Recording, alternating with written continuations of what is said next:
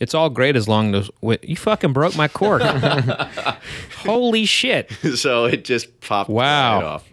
Yep, I'm just gonna leave that right there. What a dick! What a dick! I don't know how that happened.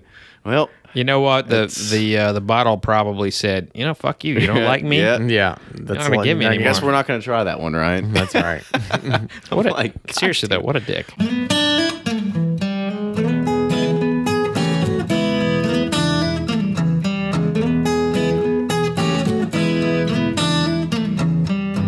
Hey everyone, welcome back. I'm sure you missed those opening credits just as much as we did. And this week on Wednesday, it was National Bourbon Day. So what a better way to bring back the podcast than having it on the week of National Bourbon Day. You know, last week, or should I say the past break, we had a chance to really regroup and refigure out our strategy. And we didn't really get to relax too much. We recorded, I think, close to 11 podcasts over this break. So we got a lot of good ones in the hopper, and still we're interviewing and talking to a lot of guests that are still to come.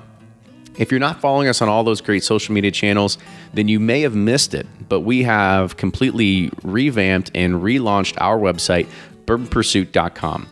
So when you go to the homepage, you can now sort all of our podcasts and all of our episodes by distillery, by whiskey women, bourbon roundtables. There's even a full text and index searchable piece to it. So you can search any keyword and you can find any podcast that you might want to know about.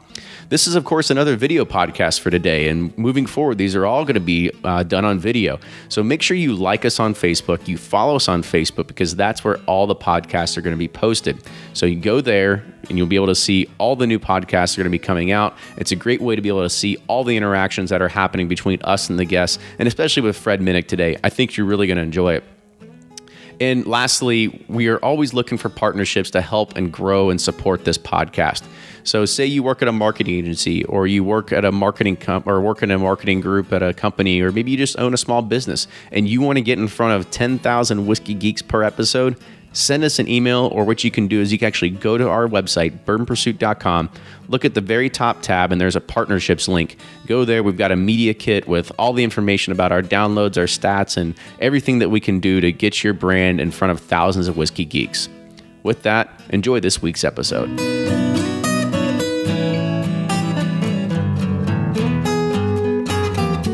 Welcome back to an episode of the Bourbon Pursuit podcast, the official podcast of bourbon. Well, Ryan, we are here back at it again. We're in Fred's bunker. Yeah, I know, and we're doing moving to video, which is fun. I think it brings a new dynamic to what people can get out of the podcast. Whether you're watching this, I think it's fun because you can kind of see us, what we're doing right now, what we're drinking, and all those kind of good things too. Yeah, we're hanging out in Fred's bunker. Appreciate you having us. We're stealing his stash right now, but drinking on some Texas whiskey, which is a first for us. I know, because definitely we've got, I don't want to say pride, maybe prejudice, maybe whatever it is, but it's we typically don't steer out of the state, but it's drinkable. It's good. And from what he's telling me, I know a lot of people say, "Oh, that's got great potential," and you're like, "It's good. It's good for craft," but it is actually. I can see the potential. So I guess introduce our guest, Fred Minnick. Everybody knows him. Everybody loves him. He's got books. I wouldn't go that far. Not everybody loves him, but he's got a lot of books out there. You got Bourbon Curious, Rum Curious. We've got Whiskey Women, Bourbon, The Rise, Fall, and History and Rebirth. There's so many, right? So Fred, welcome back to the show. Thanks for having me. So I want you to just give us an idea of what we are drinking right here, because this is something that was unique. Bottle number 4 of 124 of a 5-year spirit from Texas. Well, I just grabbed a bunch of random shit here, and I pulled on this one, and your eyes blew up. You're like, oh, Texas. Yeah, I'm just trying to get the hell out of here. Are you kidding me? And this was on the top of this is a Balcones, the bourbon. Their 5th anniversary. I thought it was really good. I'm actually a big fan of some of the Texas bourbons coming out. I like what Garrison Brothers is doing and what Balcones is doing.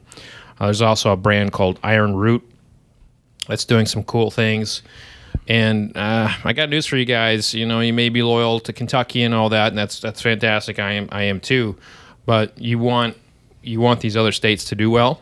For bourbon as a rising category. Tide raises all boats. Because if bourbon is to take that next level, these guys have to be there. And this is the direction of flavor that you want to see people going. You don't want to see wood. You don't want to see burnt grains. And so when it comes to these smaller distilleries, you're looking for like a taste of elimination. And when I taste like a plastic or a drywall or a burnt corn. It's like, when are you tasting drywall? You just go, just put a hole in your wall and be like, There's a lot of construction going on right now. Yeah, there's a lot of construction. I also wrestled. So like, I've faced a few foes who maybe put my head through drywall. So I've actually got and I was in the military where maybe I had some drywall flavorings there. But anyway, this isn't about my drywall tasting abilities.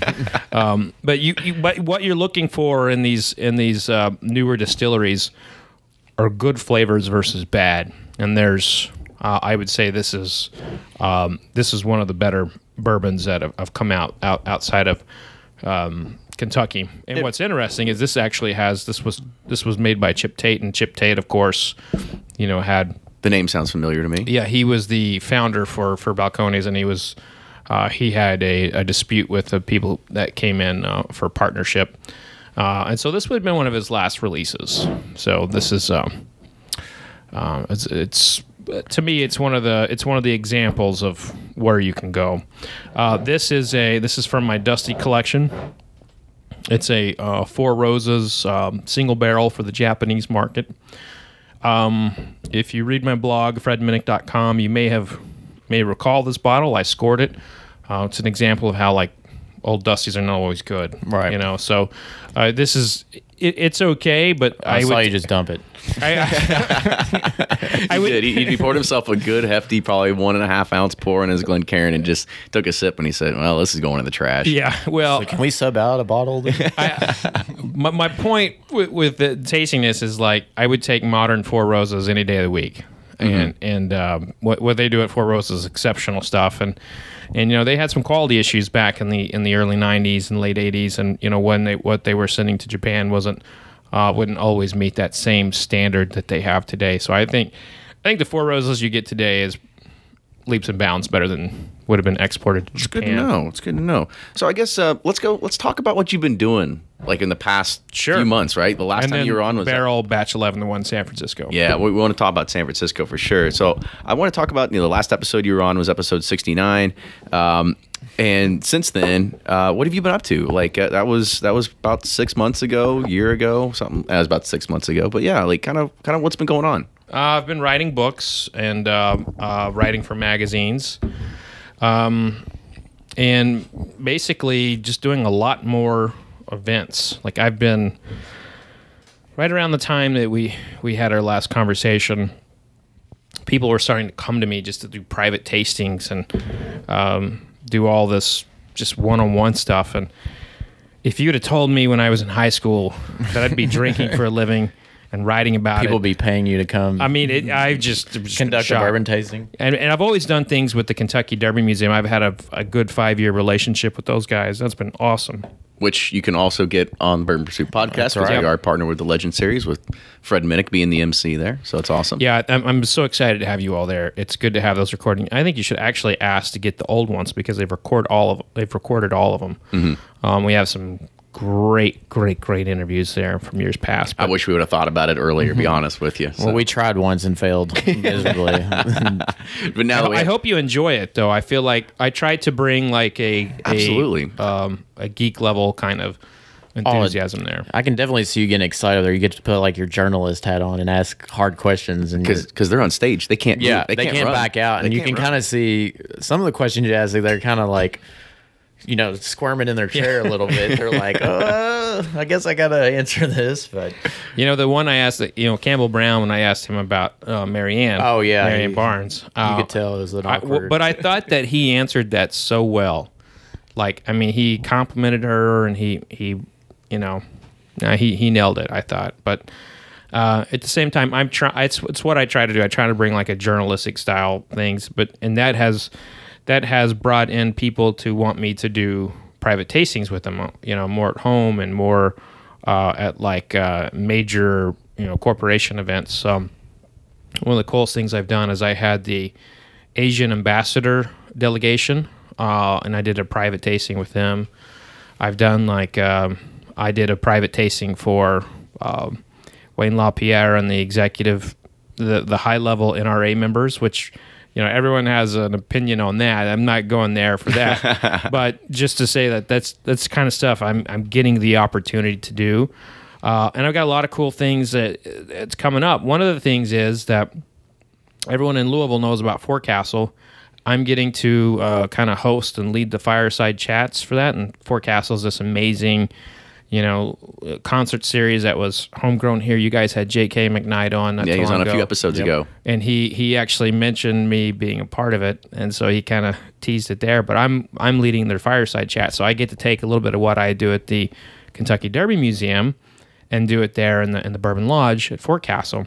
Another thing I'm doing is Bourbon and Beyond. The Danny Wimber Presents groups called me up and said, hey, we're doing this thing with Stevie Nicks and Steve Miller Band and Eddie Vedder, and we would like you to curate our bourbon side of things. That's a big, something that hard to say no to, right? I'm more excited about Tom Colicchio. Yes. I'm a Top Chef guy. So. And we've part of that programming there, and it's amazing. We're doing like a lot of food pairings. We're going to be doing a lot of really cool educational seminars, and I think to me it's like it's kind of fun to see the combination of music and bourbon go together. It's always been pretty much together, music and bourbon. It's been together, but please, if it's like a good, might as well make it official. 68 degrees, right? Yeah. In the middle of June and at 90 degrees, it's gonna be tough to put your game face on, I think. Yeah, well, we'll have, it'll be cool in some of the areas, and it's shaded over. VIP, AC, tent, of course. And I just think it's really cool that here we are now. I remember 10 years ago, a bourbon event was basically just going to Liquor Barn and, talking to Jim Rutledge or Jimmy Russell and tasting. And now you have some of the most valued and important concert organizers in the world, bringing bourbon in, and it's really cool to see how far that's come, and to be able to be a part of it. It's like I'm pinching myself every day. Every day, I'm thankful for these opportunities. I mean, you got ahead of it very early on, in your very well-known name that's inside of just the bourbon industry in general, right? So I think you were probably their number one choice for a lot of these things, because don't get me wrong, there's a lot of people that know a lot of stuff about whiskey, but not everybody is a very good presenter. They're not able to get up on stage or maybe ask the hard questions to the right people or whatever it is too, right? And you're able to do all those. Well, it's kind of you, but I look at it as like... it's all right time, right place kind of thing, and I think I've learned a lot from the people I've interviewed over the years.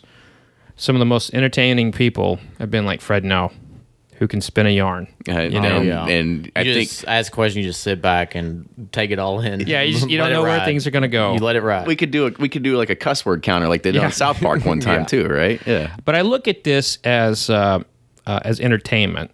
While I'm able to do a little bit of kind of I don't do much investigative work anymore because it's just not. It's a rat race. Well, the type of stuff I was doing, no one was already been brought out. Well, it's brought out, and no one was reading it. That's a big thing, is you can see what people read now. I can see. I mean, I did some exposés. I might have had like 300 people read it.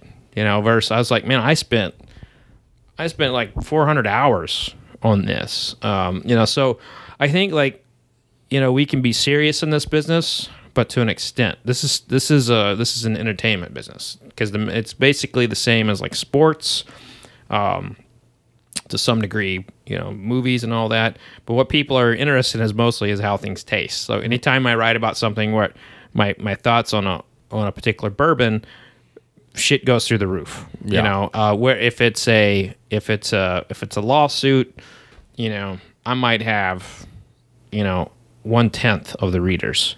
So it's a lot of it, and believe me, I don't get paid to write things on my blog. I have Whiskey Advocate and Whiskey Magazine pay me, but they're not interested. They want how the whiskey's made and how and what it tastes like and all that. So it's a very interesting world in terms of how I've evolved, in terms of how I used to cover this world. And in my books, that's just pure me. That's what I want to write, and I don't give a shit if anybody buys them. That's what I'm writing, you know.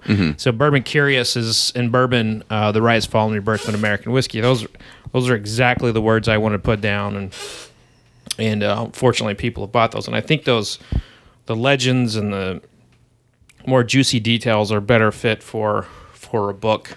In which case, I'll always be putting them in there. But another cool thing I'm doing.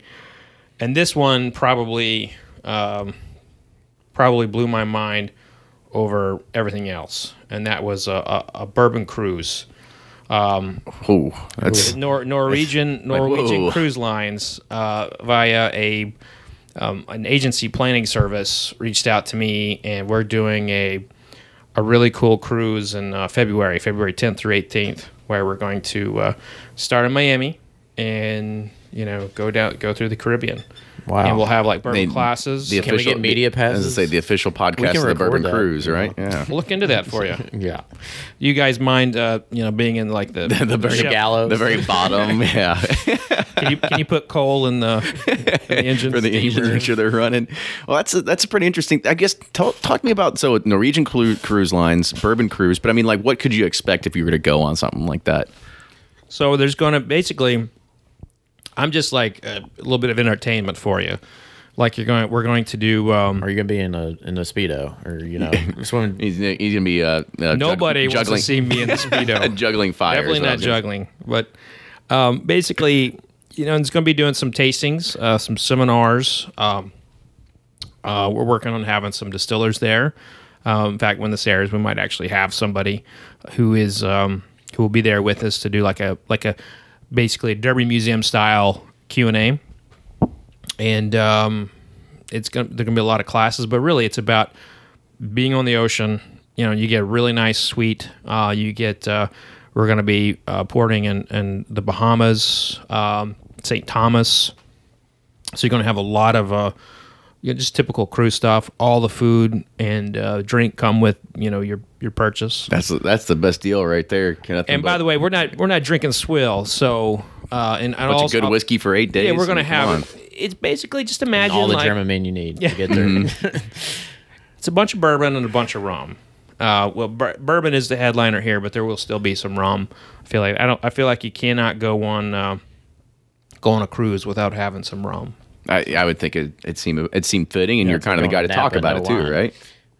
Yeah, that's, as you know, I wrote a rum book, Rum Curious, and I've been very hot on rum for some time, and I think they complement one another. And this cruise is a great case in point. The Jefferson's Ocean is an interesting study, in terms of like that style of rum. But they actually did used to ship barrels of bourbon to Europe, and they would extract some of that kind of like ocean flavors from the sea. There is one that I saw recently called like Pennypacker bourbon, right? It's actually distilled here, yet it's bottled in Germany, right? So it just kind of has a Jefferson's Ocean maybe twang or taste to it, but doesn't really package or market itself like that. Yeah, Pennypacker. That's an older kind of brand. I haven't spent a lot of time with it, but the people would prior to Prohibition, there was Owsley Brown shipped I want to say like 20,000 gallons of bourbon to France, and they would sell in bulk to these countries. And Germany bought a lot, Japan bought a lot, France bought a lot for blending purposes. So you had all these countries who were buying American whiskey, and it's true, you would get different flavors over there. So the origins of Jefferson's Ocean is in truth. It was not a very large market, but it happened. Right, because when I read that label, I was always kind of amazed that it would be cheaper to ship the barrels to Germany to have it bottled and then ship it back here to actually sell it in the store, right? Yeah. It still blows my mind today, but I mean that's a good tidbit information. So another question I kind of ask you about, the laws are changing here in Kentucky, and you brought out this Four Roses Dusty bottle, and there is kind of a new Dusty law that's been talked about, and this is allowing regular consumers that have been hoarding bottles or being like Ryan and asking family members to start digging through their old liquor cabinets. But it gives you the ability to actually sell to bars, restaurants, and retail stores. What are your thoughts? Like, what? Because I think it's, for my opinion, I think it's a really cool thing and it's a good thing because we are the home of the Bourbon Trail. And if you want to try any bourbon that's ever been made and kind of run the gamut, you should be able to do it here. Not go to DC. Exactly. And I think there's a lot of cool things that it's going to do in regards of tourism for the restaurants and bars. But I kind of want to get your opinion. Yeah, I think that the vintage spirits bill, as it was kind of dubbed, was probably the most important consumer law passed in Kentucky since the end of Prohibition. And all the laws that have been passed in the state have either been like, to raise taxes or to benefit distillers in one way, shape, or form. But there's really not been anything that specifically benefited consumers. And the distillers, they don't get, unless they're opening a bar, which a lot of them are, they don't get anything out of this. All they get is maybe that people come down here and go for a tourist destination. So is that packed into this bill where they can now serve cocktails or whatever? Well, that was in previous bills. Oh, okay, gotcha. Yeah, okay. So they had 11% of bill 11 or something. Yeah, like that. there were previous bills that allowed them to have bars and a cocktail scene and restaurants, and so you have a lot of them doing that. Basically, their whole vision is to be like California, where you have Napa Valley, owning the day with restaurants and what have you. Mm-hmm. But I believe that and I've been interviewed by a lot of people about this. I feel like it's about time. In wine, nobody bats an eye if you buy a bottle from the 1960s from another person or in an auction. Yet in whiskey, you're looked at as like a flipper criminal. Yeah, well, the flipper, that's a whole different category. A different thing. But I mean, here we are relegated to purchase wherever we can these old bottles.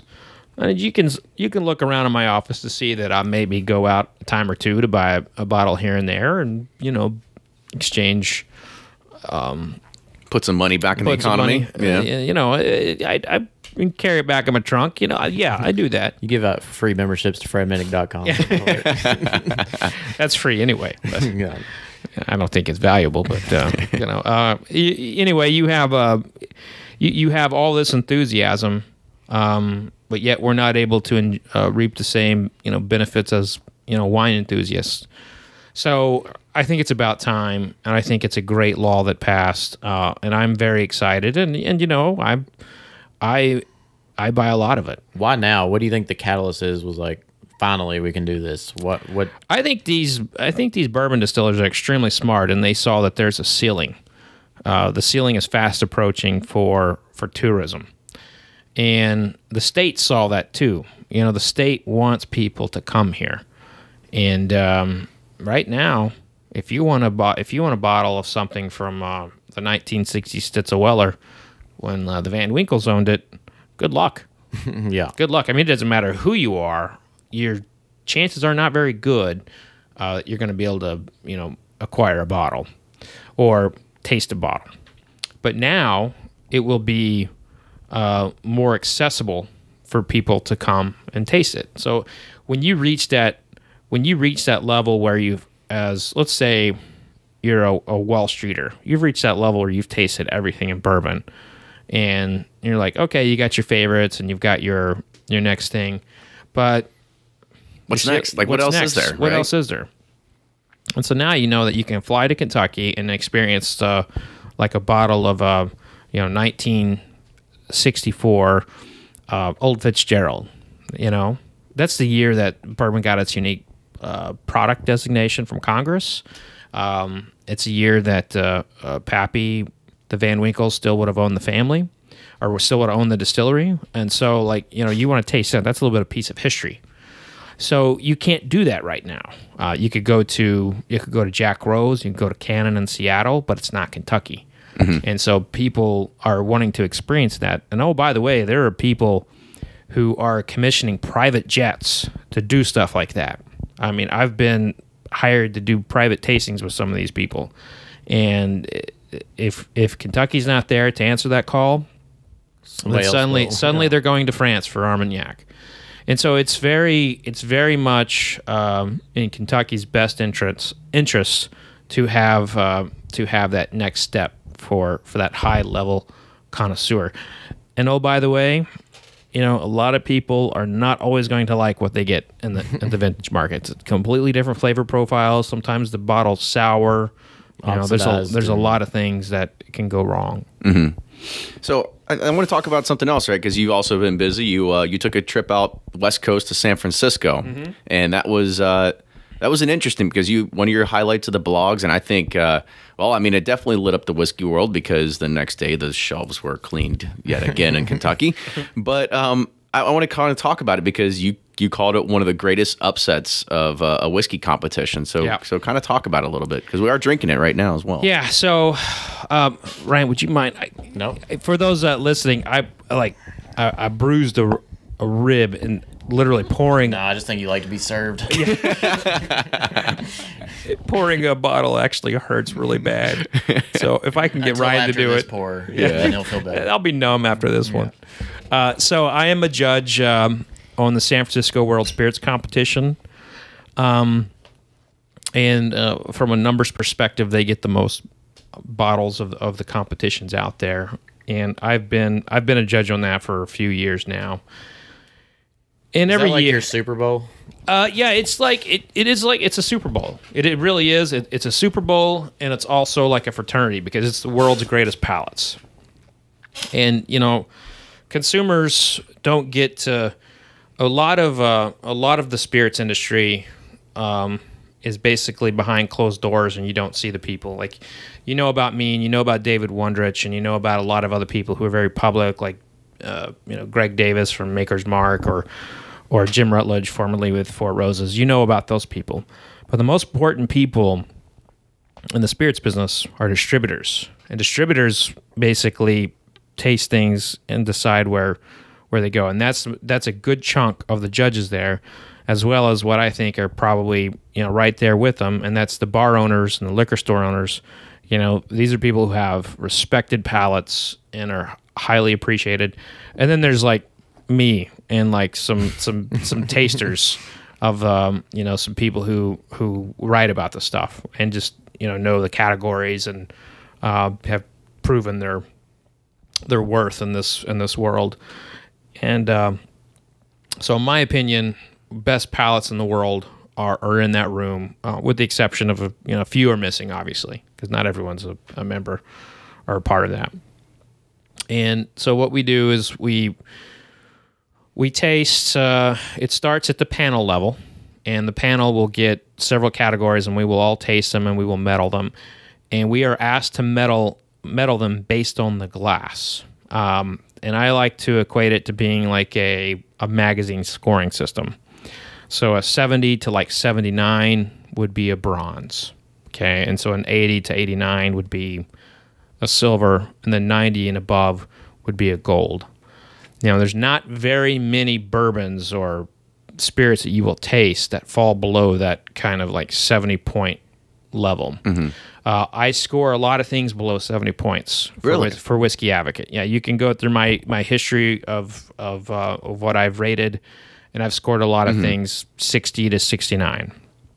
And so, but there's not, even some of the ones that I wasn't too hot on, I would score it a 74. And I don't think there's a lot of people who'd be very excited to have a 74 from me. But so those are kind of the standards we're given. We're judged by the glass, and I try to follow that kind of like magazine standard. If at your table every single judge gives something a gold, then you all then that glass is then given a double gold. And right then and there, we decide whether or not it can go forward as if it should go forward to compete for best in class. And so like a class would be like in this competition, they separate straight bourbon from small batch and single barrel. Every competition is different, but this is how they do it. And so I draw all the bourbons. So whatever panel I'm on gets a good chunk of the bourbons. And we had a bourbon flight, and I remember tasting this one. I was like loaded with marzipan, honey, really rich. It just stood out, and everything's blind too, right? Everything's blind. We will know the proof, so we will know. We'll be told the proof, and if there's a stated age, we will be given the age. And I was like, this is spectacular, and everyone agreed. It was like everyone's like highest. It was probably the most appreciated for my panel that we had, and so we sent it on, and then other people had bourbons too, and they would send theirs on, and there was what we have called a super taste off, and at the super taste off is when you have all of these. It's like there's a joke hidden in there somewhere, right? So you have a super taste off, and then you have all these other people gravitate toward what they know. So you have like the spirits buyer for a major bar in LA. You have the leading whiskey bartender in the country. You have people like that. One guy's on the Bourbon Hall of Fame, is in there. So you have a lot of these like really high level tasters will go to the super taste off to taste what there's really, really strong in. Like I wouldn't be going to the super taste off for gin. I can judge gin, but that's going to be reserved for people who are really strong in gin. I'm obviously really strong in bourbon and rum, so those are the ones, and rye and other whiskeys, so those are the ones I would get picked for. And so I go over there, and we're tasting. I think there's probably 12 bourbons we have to narrow down to the finals. And at this point, we don't know anything about them. They don't tell us. This year was country of origin. Yeah. Well, with bourbon, you obviously know. It's like a spelling bee thing, right? Like how could you decipher this much as possible? So now we're just tasting, and we're raising our hand when we're asked to vote on it. And I tasted what I thought was this one. Again, it's blind, and although I've been doing this for a while, you're sometimes tricked with what you're tasting. Like you're like, oh, I think it's this, but it's really that, especially after a long day of tasting. And so we put forth what we thought were the best, and they would compete for the next day for best in category. So we had just, we determined class, and then we determined category. So class being straight, small batch, single barrel, so forth. With the best of those classes would then go on to compete for best bourbon. And we would taste these, and as I would later find out, it would be barrel bourbon, batch 11, competing against an Elijah Craig and a Blanton's. I thought the Blanton's, what I would later learn would be a Blanton's barrel proof. Straight from the barrel, yeah. Yeah, export only. I thought it was really solid. It was really rich and just kind of like a real traditional one.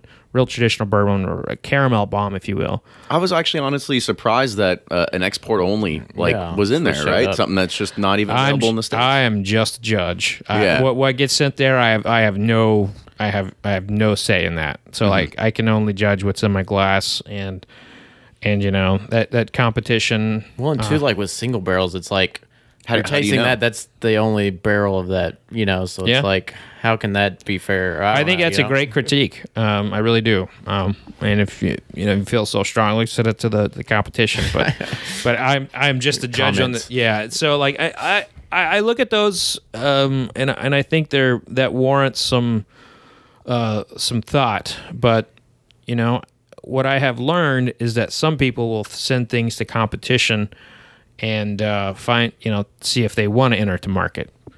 So who's to say that it's not coming to the U.S.? I don't know. It's probably not. I'm probably just throwing out another rumor here. Conspiracy theory.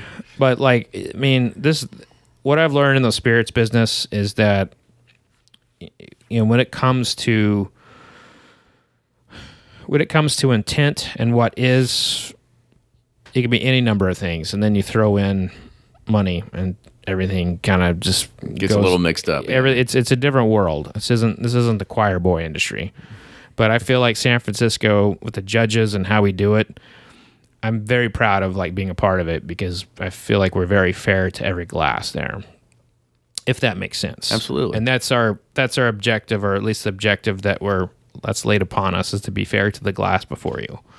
And so I guess talk about this barrel bourbon batch 11. Like what was it that automatically like stood out, or and I guess I also want to know your like, was it shock when you found out? Like what was your initial reaction? Well, what I'm looking or what for. did you think it was when you were drinking? I want to know that. Okay, yeah. So when I'm tasting, I'm looking for really pronounced notes, making sure like all the major things are there. There's no flaws, and wanting to make sure there's like not one note overtaking the other. And then when we get to this round, I mean, they're all kind of like really strong, right? So you're looking for one note that stands out above the other. And is that one note stronger than what the other glass has? And I'm tasting these, I'm going back and forth, and what I would later learn was Blanton's was like a caramel bomb. It was really very classic in bourbon style, and it was phenomenal. And then when I get to the other glass, which I would later learn was Barrel, I thought to myself, this is so damn good, and there's not another taste in this competition like it. It's like this marzipan and honey and like this intense, like, fried dough, just had a lot of stuff going on with it. And each one of those notes was equal in how pronounced they were. So that would be what I would describe as nuance and, a complexity, if you will. Whereas, and then I would go back and taste the other bourbon, and it was really, really forward with the caramel. Yeah, it's one strong note. One very strong one. And then everything else was kind of like an undernotes or like a hint. Is how I would often write about it. It was like it'd be like a hint of a baking spice or vanilla or whatever. And so when you have a spirit that is one predominant note, and that note is amazing, and in most times that's going to win, compared to a note compared to a bourbon that had like 3 or 4 notes that were they were on par with intensity as that one note, but there were 3 of them in that glass, 3 or 4 of them in that glass. That to me kind of creates a clear-cut winner. But these notes were so out there that I didn't, when I was voting for it, I did not think it would win, because the other one was more of a traditional, flavor. And, one of the things that I had thought about going into competition, that some of the best bourbon that I had tasted in the past year on a very consistent basis was sourced whiskey, and barrel bourbon being one of the, premier leaders in that. And I don't know. I don't know how they're getting their whiskey. I don't know. Obviously, I think we can all say for certain that Barrel's getting the stuff that they say is distilled in Tennessee from Dickel. But all the other ones, I don't always know where they're getting their stuff. But their stuff has been really, really good. Mm-hmm. It's solid. I mean, it's a good bourbon. Yeah, right. It's very good. And so when this won, I was surprised. I was really, really surprised.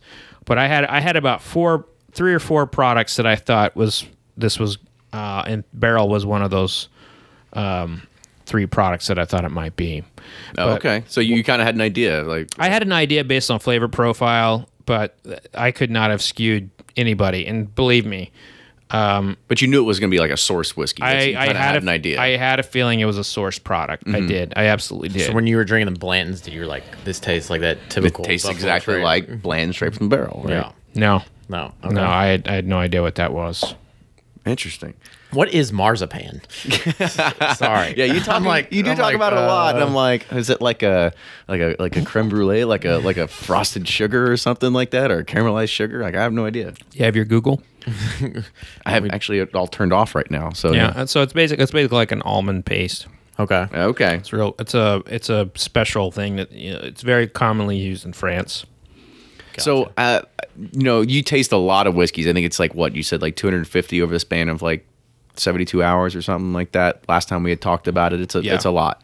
Now, because it always seems like in a marketing game, there's never anything that comes out and it says like, oh, we got a gold medal or a silver medal at San Francisco, like thumbs up to us, right? Because it seems like that's always like an easy shoe-in for any kind of marketing spiel, right? Yeah. Now, is the how high, should I say, how high is that bar set to be able to make it to that level? If you get gold, to me it's a big deal. But again, I kind of equate it to like being a magazine score, you know.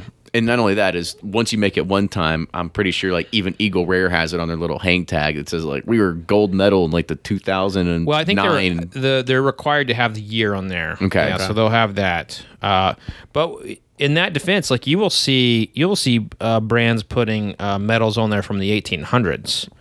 So the glory days. Grand Marnier will have an 1800s medal on there. I think there's even a Willett product that has a state fair medal on there. I want to say it's Old Bardstown. That's like Indiana thinking they're relevant in basketball when their last like championship was in the 70s. No, I'm kidding. So that's actually not too uncommon. You know, the thing about competitions is that there are a lot of them. There are a lot of them, but you know, in the early days of whiskey, you know, you didn't really have a trust in what you were drinking, and so there were government agencies that were created at the state level.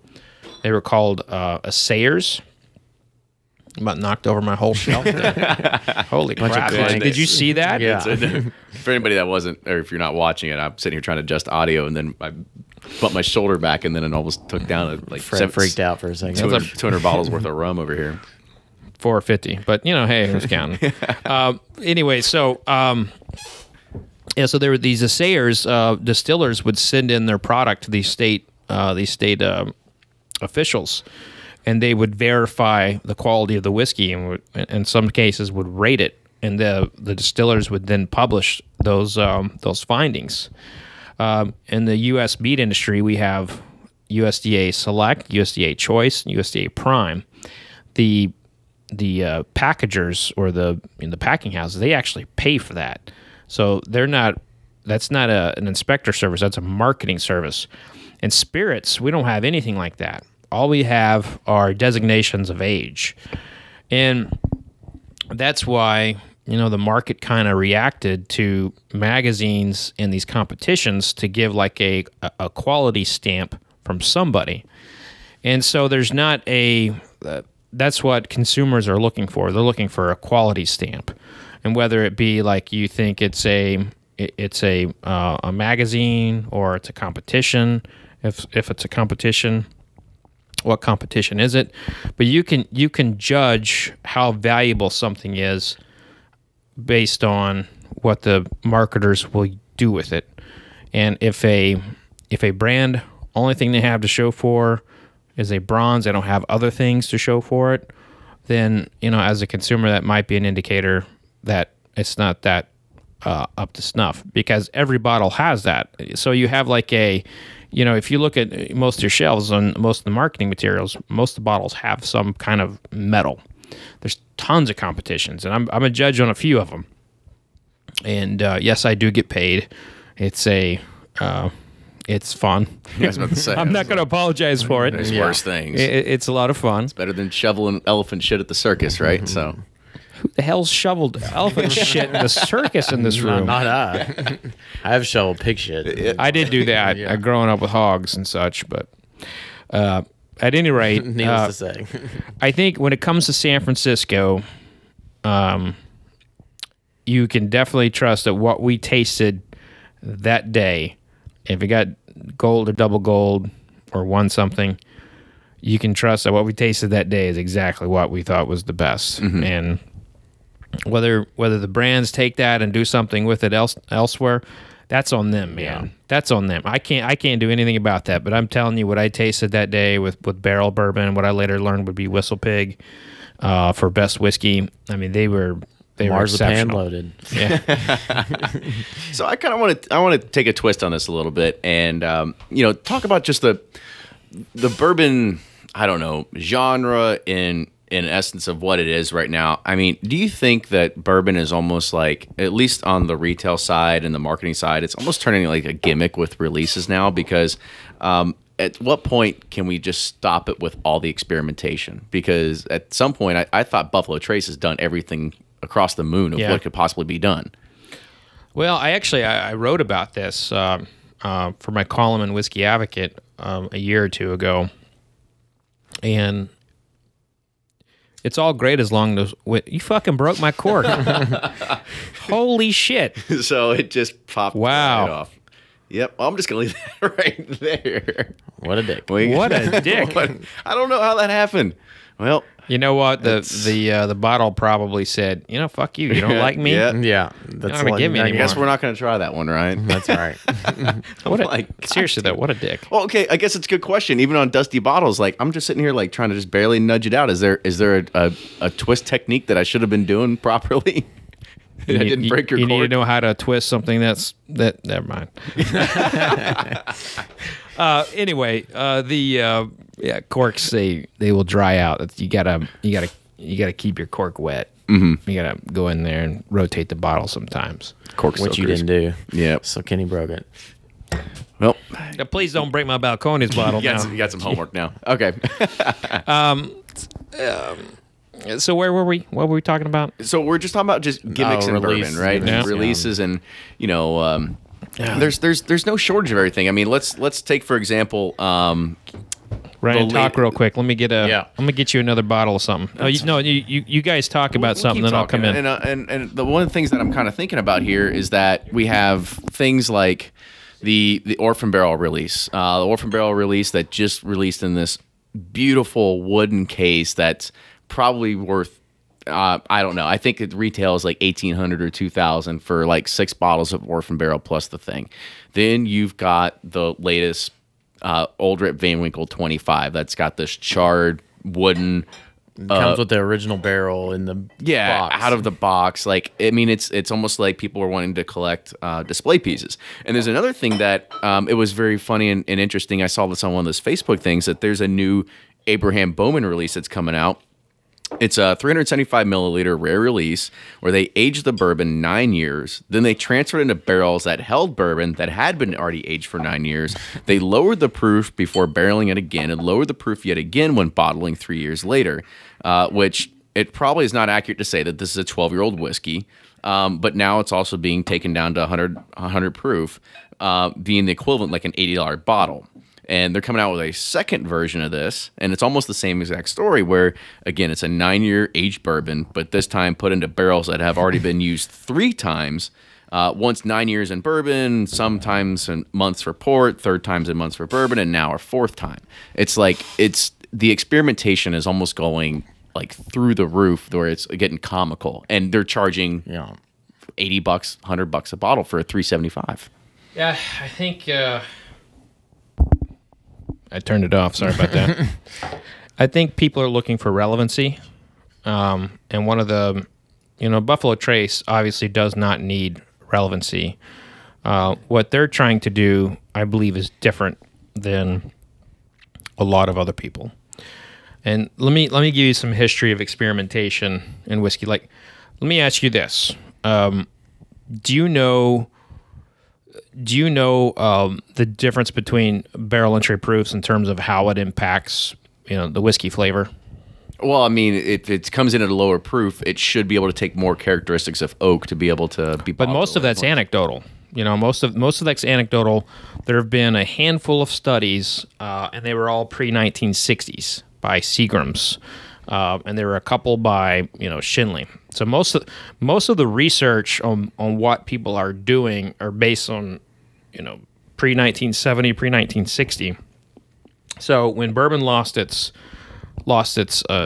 glory in some ways in the late 70s and 80s, they just kind of did things to make money. Now that they have a little bit of that ability to experiment, they're back at it. And they're trying to answer questions that there's not a lot of good data points on. And, what Buffalo Trace is doing with all their experimentation, you have to look at this as as an opportunity of like what the future could hold. A lot of it's going to taste like ass. Don't get me wrong. There's not a lot of it's going to taste good. And some of it is going to be brilliant. And I guarantee you're already seeing it. But they want to call it rare too, right? They want to call it rare. Well, that's a different thing. In terms of the marketing and what they put on the label and how they're coining it in press releases, I view those things completely separate. I'm looking at it, from a pure science standpoint. I look at it differently than the marketing side. Like on the production houses and what they're doing, I'm very excited about where things are going. And not everyone releases everything. Brown-Forman has a lot of experiments going on, but you may not see half of them. They were Wild Turkey was experimenting with barrel finishes in the 90s, and they had one release in early 2000s. So you have this stuff has always been going on, but I think there's some things that you may want to pay attention to in terms of an experiment. You gotta, as bourbon drinkers, we gotta develop a dump button at some point with all the shit that comes at us. And even to me, as an extent, like I'm numb to some of the stuff that comes my way. One of the big ones for me is the first distillery since Prohibition in whatever town or state or whatever. To me, I'm so tired of hearing that. To me, like if you're the first distillery in Prohibition, since then, and if that's the only piece of marketing that you have, push it in your local market, go for it. But that's not going to be anything that excites me. But one thing that I think you should be on the lookout for that truly is an experiment at one level, and that's sweet mashing. Sour mashing is the fermentation technique that we've all known. They take backset from the distillation and put it in the new fermentation. But sweet mashing is when they don't do that. And when you do sweet mashing, you have a higher chance of bacterial infestation. And you have Peerless Distilling, their sweet mashing, Garrison Brothers sweet mashing. You have Wilderness Trail, their sweet mashing. In addition to sour mashing? Or no sour mash. Exclusively. They're exclusively sweet mashing. And to me, and that's something from the older days. But no one on the bigger side wanted, they didn't want to change that part. And the reason why, sour mashing became extremely popular and very important is because they didn't have the equipment to keep themselves sanitational. So if you're running a distillery in 1860, you best be sour mashing because you'll have all this bacterial infestation coming in. By sour mashing, you actually prevent a lot of that. Now, I'm not a distiller and I'm not a chemist. I'm just someone that I've studied history and I know I know some of this stuff. And you have in that time, sour mash was a stamp of quality, and so sour mash just gets on the label. And then you have like 5 brands by 1940 who are saying that they're original sour mash. So you have all these terms now. Everyone has an expectation of sour mash. Mm-hmm. But in the coming years, you're going to start to see sweet mash. And I think that's actually really, really interesting. And you will actually be able to taste it. So do you still think there's a market for experimentation then? I mean, Well, for them, that's not experimentation. That's how they're doing things. I think the time for catching people's attention might be over, but experimentation is absolutely necessary for some of these newer distillers, because they don't always want to take on what the big guys are doing. It's gonna be a flooded market relatively soon, right? I mean, if we give ourselves another 3 years, 6 years, whatever it is, until they have a good aged legit bourbon product, like there's gonna be a glut, there's gonna be an abundance, but yeah, there's not gonna be anything that sets anybody different from somebody else, except one's got a different price point. Well, fancier label, bottle, whatever it is. Well, I think it depends on the experiment. If you take a look at one experiment that started in the 90s, that was a barrel finish. Look where things are now with barrel finishes. They're all over the place. It's all about where things are from a taste perspective. It's all about taste. And the minute that a product loses its taste, it loses its value to consumers. Mm-hmm.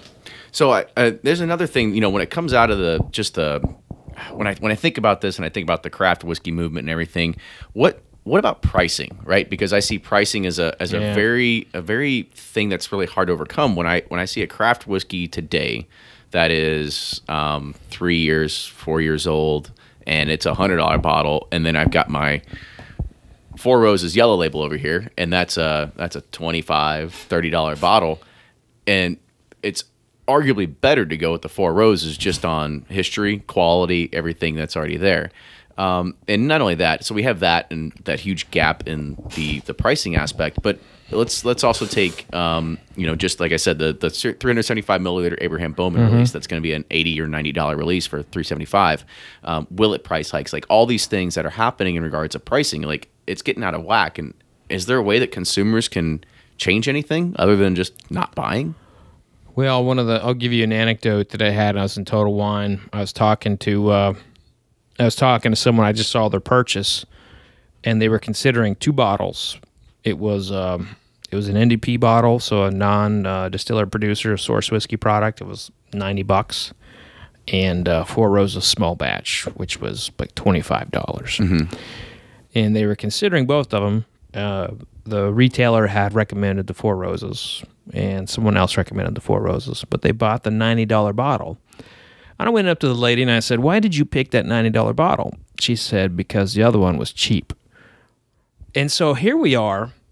We have this American mindset that more expensive is better.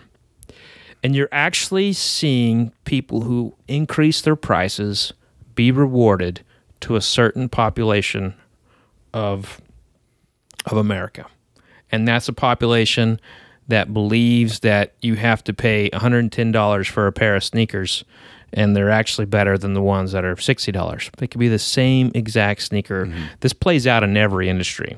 And there's study after study that shows that there's a sweet spot, And for bourbon, I think that sweet spot of pricing is, for attracting a majority of this country is between $60 and $90. Unfortunately, that's more than a lot of us can afford, but distillers are seeing those same studies, and they're seeing those same things play out. And if you're pissed about it, say something. Say something about it on social media. Write these guys. And by the way, thank the ones who are doing it right for you. Like to me, Four Roses, they have remained at that price point for consumers. That was a strategy of theirs when they first came back on the market. They wanted to be inexpensive and of high quality. So I think you got to thank those people when they are of great value. Heaven Hill, Henry McKenna. If Heaven Hill is listening and they take Henry McKenna off, the 10-year-old off. I mean, I said this with the Elijah Craig one too, but I mean, it'll make me cry. Henry McKenna is where a lot of it's at for me from a purchasing perspective. Right. The thing is with these big guys, and maybe it's a thing of, they've got the stock so they can price it accordingly, right? Where they can go by volume rather than by a certain market share. But at the same time, they've also been in the market forever. They've tested it, and so I think they know the price that they're at. And I think the problem is that we've gotten spoiled, right? We've gotten spoiled with the fact that somebody now they want to do whatever price hike, and we're gonna be mad, right? Like if all of a sudden Henry McKenna was a $60 bottle, like people are gonna be mad about it, right? Because it's been a solid go-to bourbon. All these different kinds. I mean, I think the Booker's fiasco is a very good kind of an idea of what the outcry was just from the bourbon community itself. Yeah, I think there's a lot more to the bourbon thing or the Booker's one than the outcry, because the outcry was significant, but I mean it was just among whiskey geeks, yeah, right? not the general populace. Yeah, I think we had. I think we whiskey geeks had our insiders at Beam helping us to get it back down to the pricing. I don't think there was anything nefarious going on to push the case sales of that particular brand, because I mean that was a very good selling brand. I mean, so there's no problems there. But it's not like it flew off the shelf, right? You can always you can go to any store, you can always find Booker's. You can always find Booker's, and it does well. So it's not a brand that's hurting. at least to my knowledge. But there's a lot of these things that you got to realize that these companies are large companies, and they buy people, or they bring in people who are not whiskey related. They come from Procter and Gamble. 2 weeks ago they were a franchise director for a Sonic company or whatever. They just bring in people. Mm-hmm. They just know how to run the business. Doesn't really matter the product. Yeah. The distillers, the Jimmy Russells, the Jim Rutledges, the Harlan Wheatleys, those guys, they don't have a say. I mean, they're the face and they're the sexy person there, but the person who makes all the decisions is an MBA from whatever state university who's dictating to the rest of us what we're drinking, the label of it, what the price is going to be. And in 5 years, they're going to be fucking selling Toyotas at on a regional level or something. I mean, this is just another job for a lot of people. But I look at some of the core companies that bring value to us consumers. They actually try to hire people who have that same kind of passion and drive. And while the Elijah Craig age statement dropping, I mean, it was painful for me. Like that was my go-to. Mm-hmm. And I'm only just now where I can get back to drinking Elijah Craig. You boycotted it long enough. I'll come back around. Well, here's what happened was I did one of these events at the Kentucky Derby Museum, and they put it out there, and I was like, all right, I'll taste this. I tasted it. I was like, fuck, this is good. Damn it. and I tweeted or I said something publicly, and it's like, fine, I'm over it. It only took me like 8 months, but you got to realize, man, we have relationships with these brands. I mean, they got us through camping trips, in-laws, all sorts of things. And, it's we're really connected to the brands. Right. You have that brand, you have that memory that's tied to it or whatever it is. But, in defense of Heaven Hill, I mean, the value that they put on the shelf is second to none, And I think a lot of it is the people that they hire and they bring in, they are bourbon. They're not bringing in these fancy MBAs, and if they do, they're from the family or vetted from their family. And mm-hmm. So you have value that you have people in those companies that are trying to protect us, as bourbon lovers. It's the same with Four Roses. Beam Suntory has that in Kentucky, and in Illinois they have it a little bit too. But I think I look for. If you have connections in the bourbon world, which it doesn't take much, all you have to do is get on Facebook, friend a couple of us, and then friend their friends, and before you know it, you're having coffee with Al Young on a Tuesday. So you just send it up the ladder. Mm-hmm. If you're really passionate about something, you gotta scream, you gotta fight for it on social media, because the squeaky wheel gets the grease, right? That's how it usually works. And in this world, we can trend pretty quickly. Mm-hmm. And I'm not saying that we should be pursuing boycotts or anything like that. One of the things that I quickly got over was the boycotts of brands that acquired trademarks and put on a label and started using those backstories for their whiskey. I mean, everyone does that. I mean, you'd have to boycott the entire bourbon industry, mm-hmm. Because, oh, by the way, Heaven Hill didn't own Henry McKenna.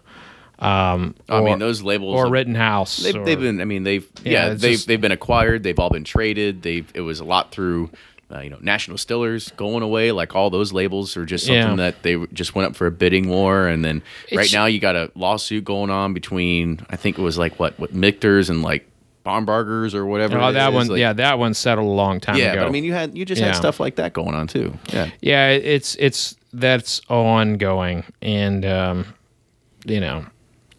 if you're out there and you're listening and you want to start a bourbon brand, just don't name it anything from Sazerac, and don't use the red dripping wax. And you should be all right. You should be all right. Those are the two.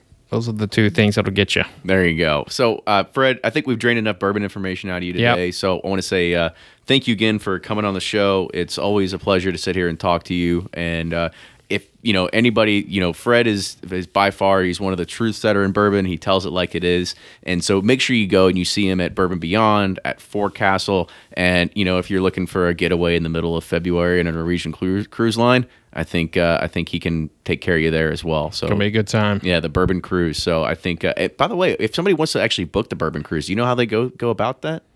Platinum Travel. Okay. Google Platinum Travel Bourbon Cruise. There you go. So anybody that wants to go out there and do that, that's the way to happen. If you do like what you hear, make sure you write us some reviews on iTunes. Tell a friend. Do everything you can to help spread the word. We definitely appreciate everybody that's listening.